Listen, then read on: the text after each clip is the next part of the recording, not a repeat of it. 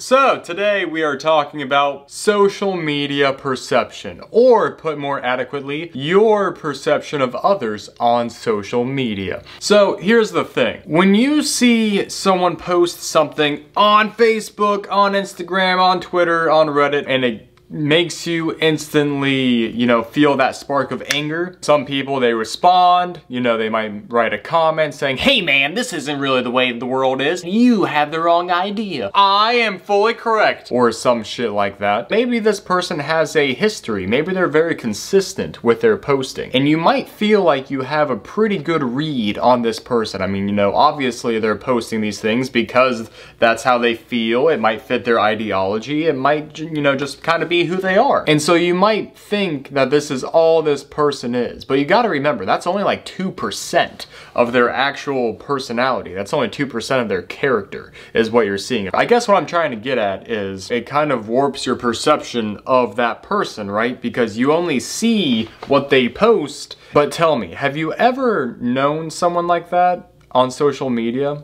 and then you meet them in person?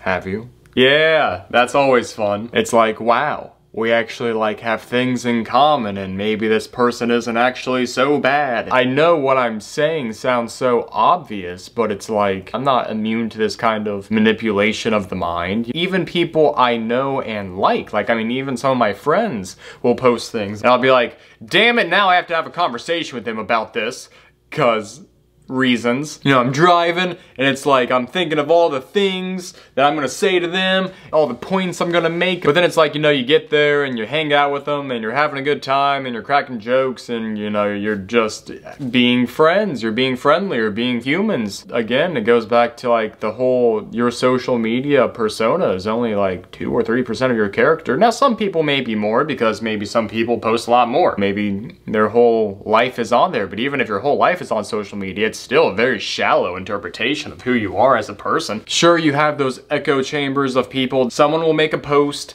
and of course all their friends will post underneath them, kind of reinforcing those ideas, adding to that same conversation. You might have a few dissonance going in there. So many people. Hi, Boo Boo. How are you? What was I saying? Meow.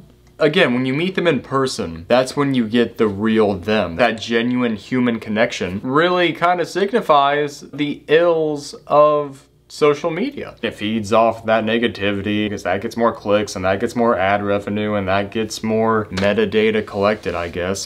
You ever just hang out with someone in person that you totally disagree with them on shit? Do you do that? I feel like that's a real cure for so much animosity, so much misunderstanding. Because people, I get it. When people are making these kind of posts, yes, they're doing it because they believe in it, but of course, we're always feeding into the dopamine machine. They're doing it for that, they're doing it for the likes, they're doing it for the camaraderie within their own friend group. Sometimes you just need to, I don't know, hang out with people that have different views than you, and maybe you'll see that maybe not all liberals are bad, maybe not all conservatives are bad, maybe we're all just kind of Americans just trying to get by. And there were so many other points that I missed. Oh, I'm low on battery.